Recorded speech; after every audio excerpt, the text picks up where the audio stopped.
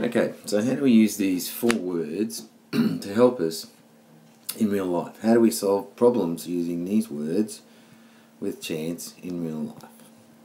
Well, if you ever watch the weather at the end of the news, you'll see that these words are used all the time. So let's have a look at that.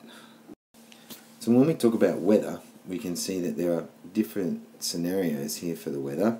We've got thunderstorms, we've got rain, we've got clouds, we've got sunny and cloudy and raining all at the same time. A bit like Melbourne, really. But we can use these words, these chance words, to help us with this, to solve our problems. This is how we talk about chance in the real world, because there's a chance of things happening. So it may be unlikely in Queensland that we'll get snow. Could be possible if the weather conditions are correct, but it's not certain and it's not likely. We can say that it's unlikely that that will happen, or it's possible that that will happen. So we use these words of chance, to help us in our everyday lives. We solve a problem. That's how we talk about the weather. So there's one way of doing it, and there it is there. Let's look at some others. Okay, for the next part, let's go back to the lotto. We spoke about it in the last lesson. Now the lotto, well, the lottery, everybody joins in, everybody buys the tickets. So the more tickets that are bought, the less likely that it is to happen. Yeah, it's possible. Definitely not certain. If it was certain, everybody would be involved. Is it unlikely? No, it's not. It's not unlikely. But then again, it could be unlikely. It just depends on the number of tickets that are sold. For example, if in Australia there were 7 million tickets sold, it's unlikely that you're going to win.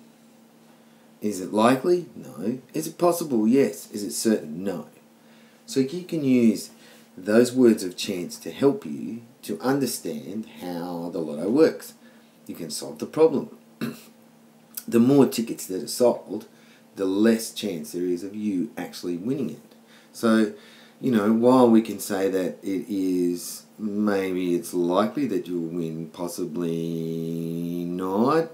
Is it more unlikely than likely? Yes, it is. Is it certain? No, it won't be certain.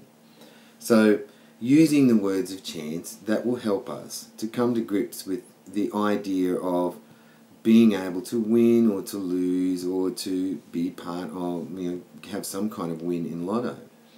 It's very unlikely that we'll win because of the odds, which is another word that we use to describe how many people are involved in taking a ticket in the lotto.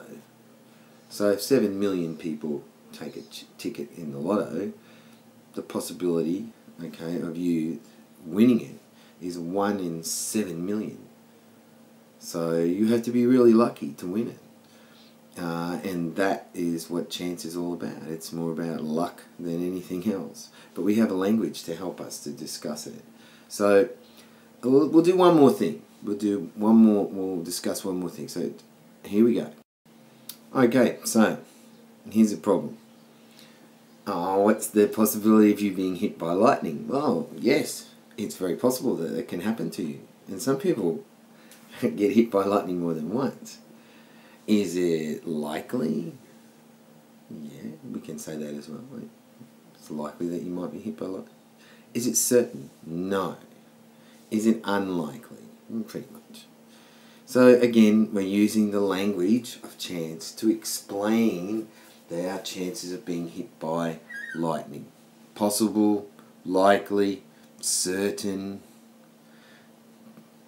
or unlikely.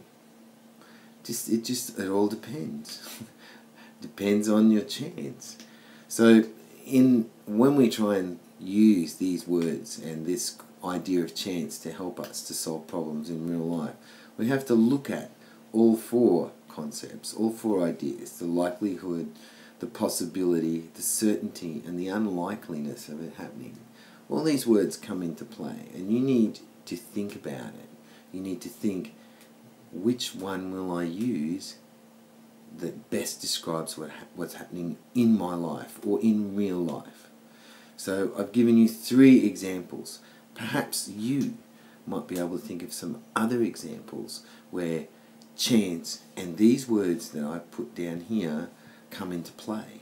What other things in real life do you use or could you use to describe likeliness, the likeliness of it happening, the possibility, the certainty, or the unlikeliness of it happening? So those 4 words, likely, possible, certain, unlikely, where can you use them and can you use them properly? Okay, over to you.